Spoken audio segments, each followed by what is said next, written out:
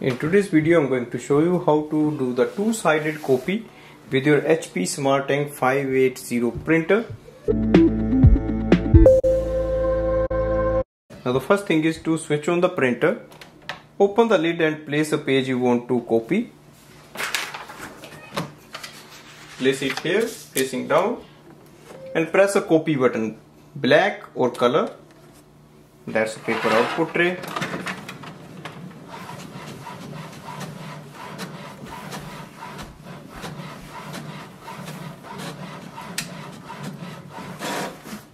So take the printed page and just reverse it like this and simply install again for the printing.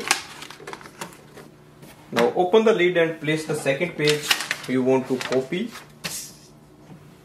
and click on the copy button.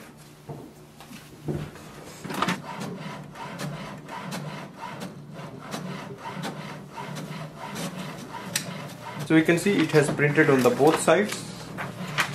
So this way we can do the two-sided copy using this printer. Thanks for watching.